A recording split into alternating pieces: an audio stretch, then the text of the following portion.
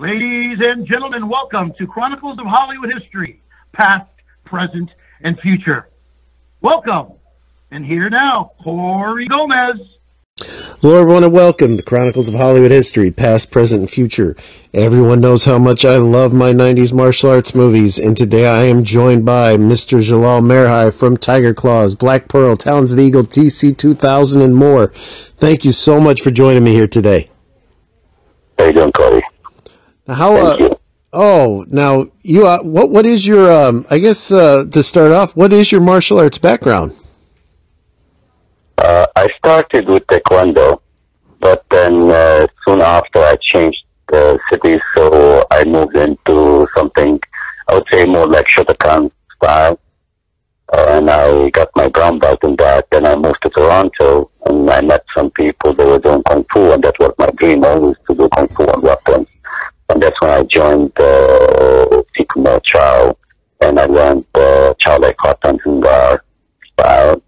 And the rest is history. I went back to Shotokan later with Sensei Pickles, and I got my second dan on that one. But so I continued both. But Kung Fu is my main one after.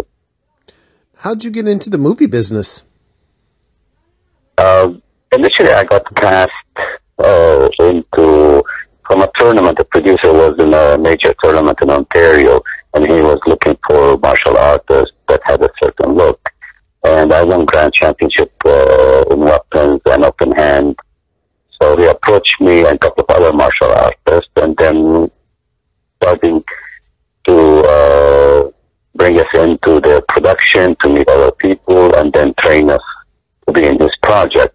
But in the meantime, I had already been going to college at night and studying film business in George Brown College in Toronto. So I was already studying it and looking into it. I couldn't do it full time because I had my business, my delivery business to run, so I couldn't do it full time. Now, was your first film, was it, because I know they came out around the same year, at least I saw them around the same year, was it Black Pearls or was it Tiger Claws?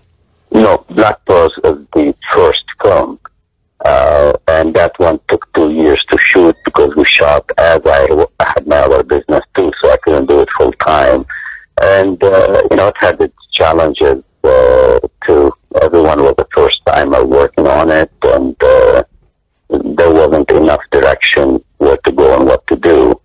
But at least there was passion and love, and it was fun to do. We shot in Ontario and in Hong Kong. And you got to work with Bolo Young, right first off, which that had to be pretty amazing. Oh yeah, I met him in Hong Kong through some friends of mine. They were working in Hong Kong film business, and we met at Jackie Chan's club.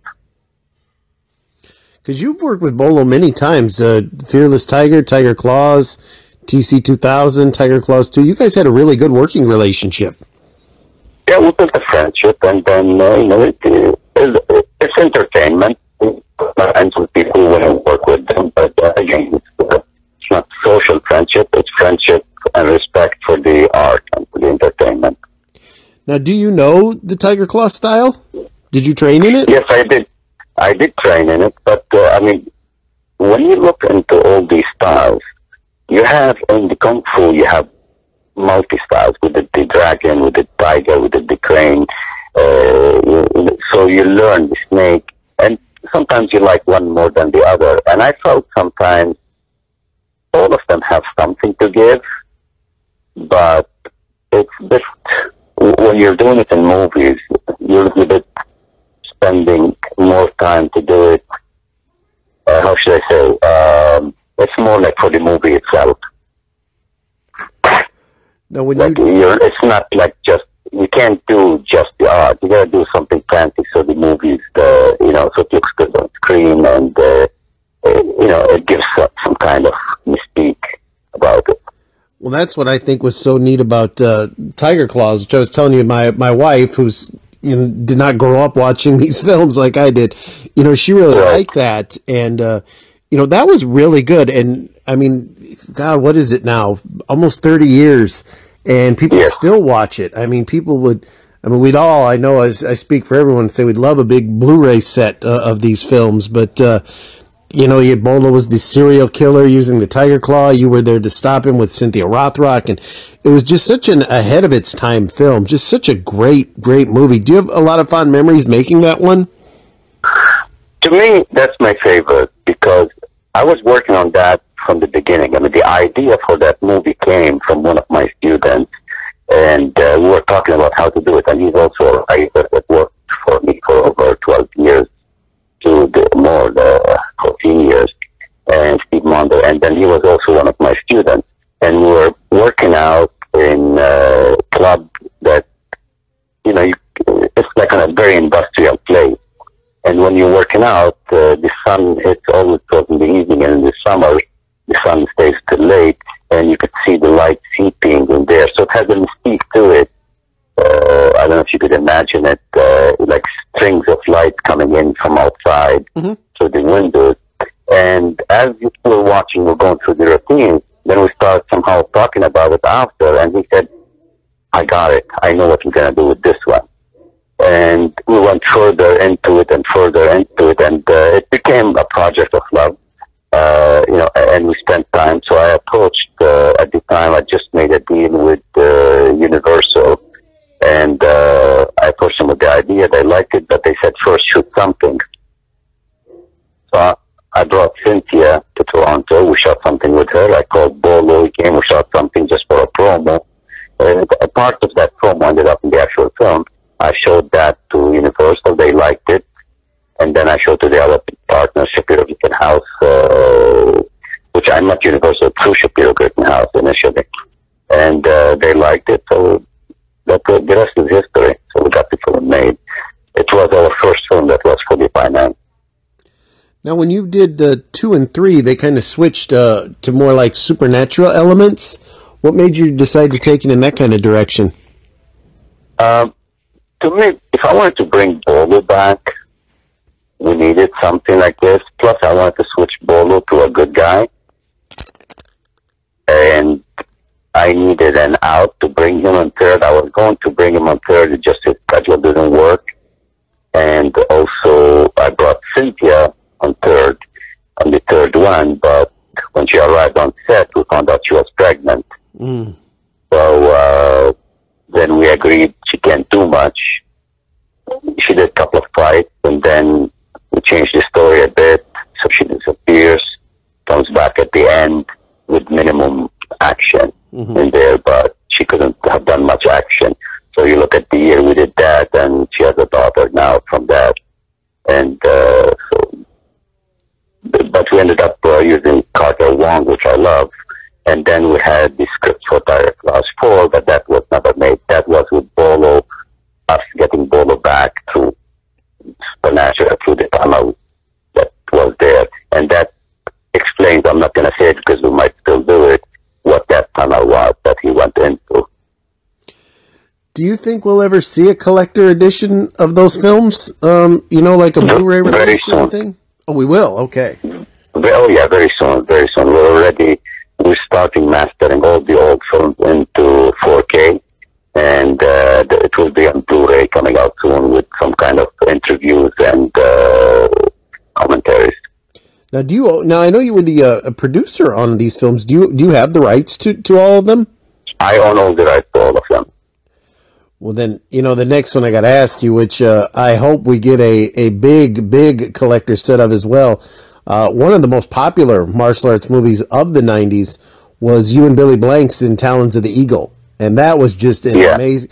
The training montage in that, where you guys are learning Eagle Claw, is one of the best montages I've ever seen in a film. Thank you. That was great. And I've been chatting with Billy about doing sequel. The thing is, we did start a sequel with that, and it was called Back in Action. Yeah, one with Roddy Piper. Well, the thing is, it became Roddy Piper. That was Back in Action for Talons of the Eagle, the initial script. But when it became Roddy, it became less martial arts and more action. And that was the big fight I had with my partners in the U.S. that were my gateway to Universal, and it was the Shapiro House company. And so we got into legality over it. So they changed the type, but they couldn't use Talons of the Eagle because I did not agree to their vision. And I walked out of the project and ended up being something else, and they moved with it into that. I mean, I love the Audi Piper, it's fine, but it's not Talons of the Eagle, so I told them you can't use the type. So they kept the word back in action and ended up being that film. I don't think I've told anyone that except my lawyers that was it at the time. But it's been long enough. So. Oh, Talons was amazing, and I mean, you and Billy, and you had Matthias Hues, James Hong. I mean, that was a hell of a cast. The fight with Billy and Matthias at the end was amazing. Yes. Yeah, I wish we could. I can't wait to see a remaster of that. Now, then you did another with Billy. You were in TC200 with him as well. TC200 and Expect No Mercy. The TC200, though, you yourself didn't do a lot of martial arts in that film. How come? Well, because I wanted to play something different. So I wanted to. Initially, I did a lot more action, and again, I did TC200 at the period when we were in disagreement with the Shapiro House people. So they ended up recutting the final cut, and that's why it ended up the way it is. Actually, they cut a lot of my role out, so there's I would say there's at least 15 minutes of my stuff that's no longer there. So, and that's when we parted ways, Shapiro House and myself. So I ended up just with one. Now, if you were able to put that one out on a Blu-ray, would you have that footage reinserted? Do you still have it?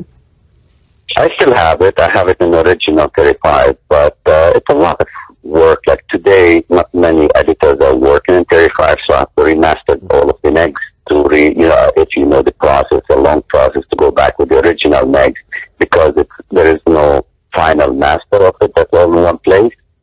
So you have to recut, remaster, and put, and there is a huge expense to that, and I'm not sure if we're going to go into it, but it's there.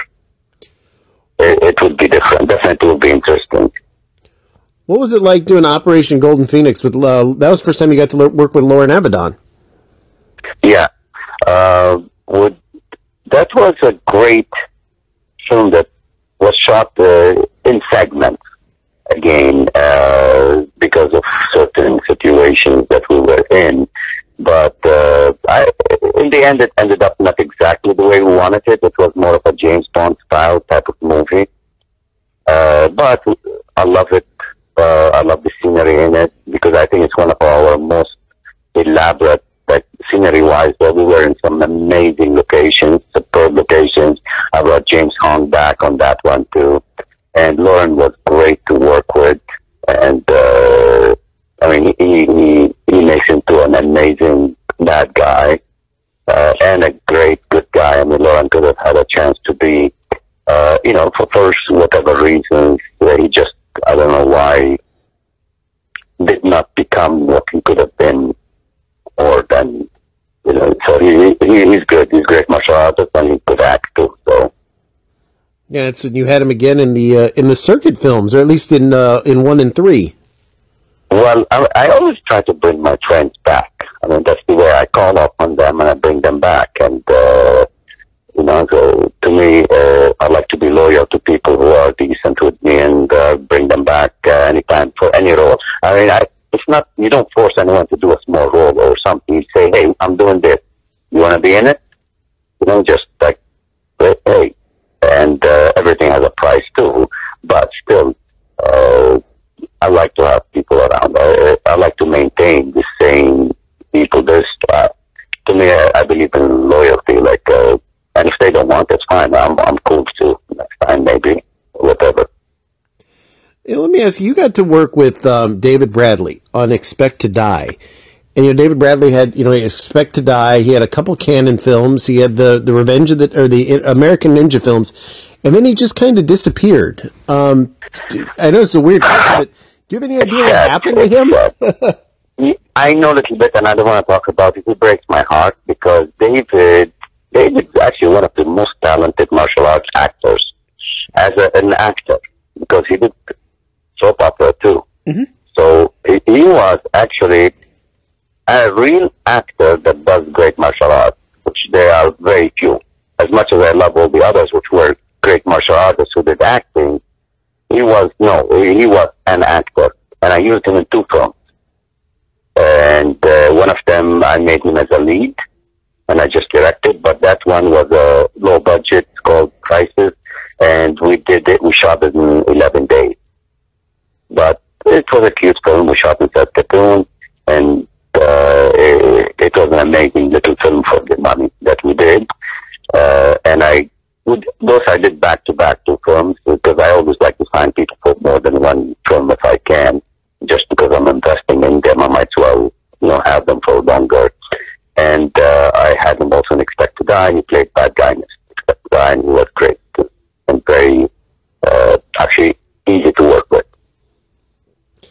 Were you surprised? I mean, I'm sure everyone was. I was depressed because all these movies came out, and they were all, so many of them were straight to the videos, to the blockbusters, Hollywood videos, and all that. When that stopped, the straight to video of the 90s, did you see that coming, or is that something no one could have predicted? I saw it coming a bit, and I saw it coming because I had, at the end when it stopped, also I had a good relationship with blockbusters. They took Circuit 1 and 2, and the CEO at the time, which I became friends with him after, explained to me what happened. What happened is the direct-to-video Blockbuster after that, what made it a success is what killed it. Blockbuster killed all the mom and pop stores, which to us were the ones that were buying all our stuff.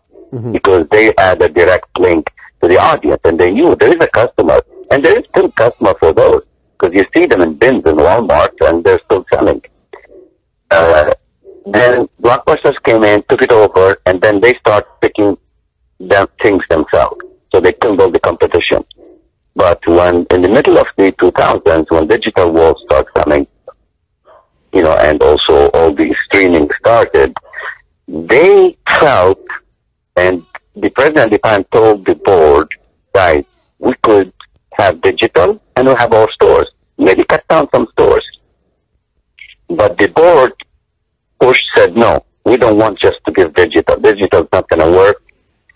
Because we need people to come, buy the movie, rent a movie, buy an old movie, and buy popcorn and chocolate and soda, and we'll make more money on those. They did not realize what they were doing. Like, sometimes all these geniuses are not so genius. Mm-hmm. And Blockbuster just beat them, and yet they had the library. They could have sustained it. They could have done better than Blockbuster. They would have used that example, plus the physical location they had. They didn't. And so in the end, that killed them. When they went under, we had no further outlet. Everything else was left as the bigger, the bigger players, and they did not play the same way. Yet, I believe, because I know just a year ago I put things on YouTube, and suddenly I have millions of views. And I did it because I found other people were stealing my stuff and putting it on YouTube. So we created our own channel. And so there are audiences out there, and there are lots of martial artists out there. So hopefully the next generation will create something to bring back the creativity and bring back the dream of good martial arts films. And I mean, look at I think Netflix now has Karate Kid as a TV show. Yeah, and they're doing pretty good. Yeah. Oh, I loved back in the, one week I'm renting Tiger Claw with Jalal Merhi. The next week I'm getting Blood Fist with Don the Dragon. The next week there's a Cynthia Rothrock film. Do you think we'll ever see, like, because, streaming's so big, maybe we'll see all these, the real martial artists? Because I've always liked the real martial artists doing these martial arts films. That's why I've been so partial to all of your titles. Do you think the streaming will ever get a boom to where we'll start seeing, that kind of stuff happen again? It will be different, because what I noticed with the network, they would rather push for an actor pretending to do martial arts and stunt people doing it than martial arts, because martial artists generally are not actors. But they play what they play, and they are, same thing like people who play action, like Stallone, like Schwarzenegger, they are who they are. But I think right now there's different entertainment. Right now people have their own little YouTube clips. They have their own online. So if the same thing is there, but differently, then I don't think people are watching, many people at least, are watching full hour and a half in front of the computer or on TV. So segments will be different. Like I'm doing right now the Circuit TV show. We already shot 6 episodes. We're shooting 6 more. As soon as COVID's over, we stopped for COVID. And you would like it. It's a little bit of throwback into the martial art days again with some story and keeping the same characters. And I'm bringing in a lot of good cameos of martial artists that I've used before. What channel, or do you know where that's going to stream when it comes out, where it's going to air? It will be on Amazon Prime. Okay. Yeah. I have my own channel on Amazon Prime too, where we're putting the movies right now. And then what is the Amazon channel? Is that the Film One? Is it Film One? Film One. Yeah, it's Film One. And that's also your YouTube channel. You could write Jalal Merhi Films, and then you'll get the same result, most probably. Plus, I have other shows that's not martial art, too. I have TV shows. We just started that, so we're still uploading all this stuff into it. I know unfortunately, like a lot, like Black Pearls, TC200, Talons of the Eagle, those 3 right away. I had to buy DVD releases from over in the UK. I think my Tiger Claws 3 might even be from the UK as well. Expect No Mercy, I know, is UK. Yeah. I really look forward to seeing these get, proper releases here in the States. But yeah, unfortunately, a lot of the older ones, if you're looking to outsource them, it's the UK. But you said now you've got them up on your channel streaming them. Yeah, I'm streaming them as SD. And so they're all on Amazon. They're streaming in UK and US for sure. And they're on Amazon Prime. You'll find all of them, except Talons and TC200. They're not up there yet. But Tiger Claws, yes, the 3 of them are there. Circuit, 3 of them are there. Circuit 1, Circuit 2, Circuit 3. You have Extracted Eye, and there are a bunch of others. But and Golden Phoenix is there. So gradually we're putting them all up. But soon we will have the full Blu-ray version, which will be a lot higher quality. But that one will be paid. Those are free right now. I would buy a Blu-ray set of Tiger Claws from you right now. I'd just say, take my money. Thank you. When it comes out, you will, because I have a lot of people who are interested, and it's coming out very soon. I have noticed, and I don't know if it's what has happened, but maybe because of COVID, within the last handful of months, I'm seeing more clips and more people watching, like your films and Don the Dragons, Lauren Avedon's. I'm seeing more people starting to now, these years later, get into them again, which is got to be a great feeling for you. I think so. I love to hear all the comments, good, bad, and ugly, because I know that to me it was a dream, and I did it, and it's just a miracle what I did, and I did it at old ages. I started this business at age 35, so I'm cool about whatever comes out of it. I'm happy I made it, and when I watch, I go through the comments and I see the streaming. I'm happy, just it's there. People are seeing it, and so many people will send messages and say thank you, and to me that means a lot. Is it true you blew up your own Porsche for a film?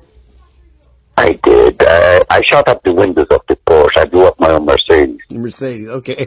In Black Pearls, the green Mercedes that they used in the chase, I had to do that because we waited for 3 days. The crew said somebody has a shell of similar color. Doesn't have to be 450, but because from far you won't see it as much, once close up, it will work out. But it cost $30,000 a day to shoot action. And so we had the crew there for 2 days, and the car didn't come. We shot around the scene, everything. They said, guys, we can't. We got to leave this location tomorrow. So on set, immediately they came, and they said, guys, okay, since we used my own car in the chase at the time, and here, take it, blow it up. It was fully paid anyway.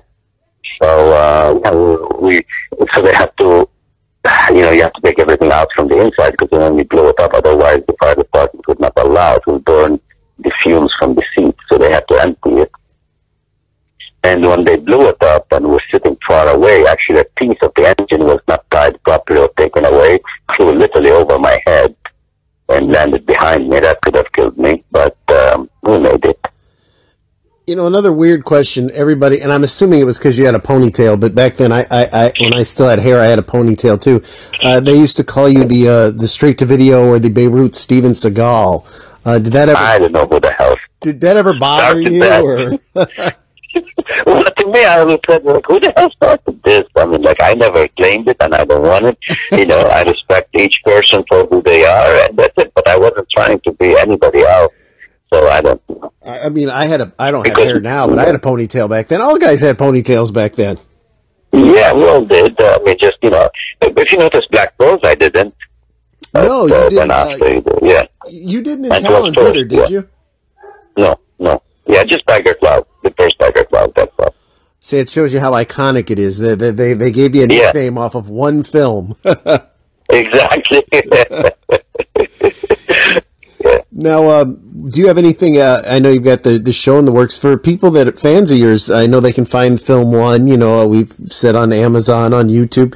Do you have a website, or are you on Twitter, or anything like that?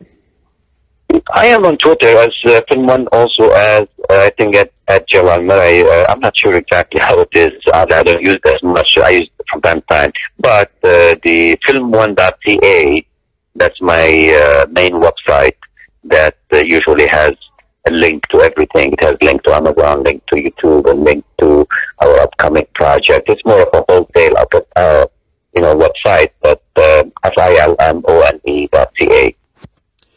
You know, one other thing I got to ask you is, ever since Stallone hit so big with the Expendables, we've always heard the rumors there's going to be a B Expendables with Cynthia Rothrock, Don the Dragon, you know, all Matthias Hues, all these films. Have you ever got the itch to maybe make a film like that and bring back all of you guys into one big picture? I mean, I've done that a few times. If you think of TC200, that's a similar thing too. I brought so many great guys together, right? So, and I've spoken with all these guys, but everyone talks a lot. The thing is, none of them is an actual producer, and I love them all. And then I tell them, okay, how are we going to finance it, guys? And in general, quite often they look at me because I'm the one that actually is a producer. Right now, I've tried the network. There is no interest from the network. So it's very hard. And then when you bring them all together too, you need to give them enough action for all and still make a story work. So imagine if you don't have the budget to do it and give them enough, how should I say, space and time. If you give actor A 5 minutes, you gotta give actor B 5 minutes, actor C 5 minutes, introduction into their character. And it's a very tough thing to do. I mean, what Stallone pulled is very special. It's been done before slowly, on a smaller scale, but it became well known. They are what these people are. And so by the time you do the second and third film, it was easier. It moved forward. But we'll see what happens. We have few scripts similar to that idea. But, I hope something works out. To me, it was bringing TC2000 again type of thing, like, same style, continue that. I think that's as close as I would have done it again. Did you, you had a good working relationship with Billy Blanks. What did you think when when Tybo just blew up the way it did? Well, funny enough, the first tape we did before Tybo blew up, it's called Karobix, and it was his tape, and my production company, we produced it for him. But then he decided to move into a different direction. He couldn't use, I think, the name Tybo. So got a different distributor, and they changed it to Karobix. Couldn't use Karobix. So got a different distributor, and they used Tybo. And the guy approached me, I guess, thinking that I might claim copyright, but when I found out that he's helping Billy, I did not claim anything. I just figured, no, he's my buddy. I'm not gonna, stand in his way. So I knew before it came. I actually have one day I might release, because I own the rights to the initial tape that he did, which I did for him, and it I might put it out there. And I'm very happy for him, and we're still friends. We talk all the time. But, you know, yeah, we talked about projects many times, but his managers and agents, he became on a different level, would always advise him against it, but I'm sure he regrets it now, because life doesn't wait for anyone. You know, you move on. Because I know he loves film business more than anything. And I still hope to bring him into the circuit, and I have a script for 2 episodes with him specifically to bring in. So let's see what happens. Is there anyone that you always wanted to work with but you haven't had a chance to yet? There are, but it's better not to say it. So, you know, there are, yes. But I usually try to work with whoever I wanted to work with. Like, I approach people, I have no problem. And I respect all. And definitely, there are many of them that we're friends now, associates. But it just didn't work out at the time. You know, many of them, they know themselves. You know, I've approached them, we tried, the schedule didn't work, or the numbers didn't work, or the script didn't work, or whatever it is.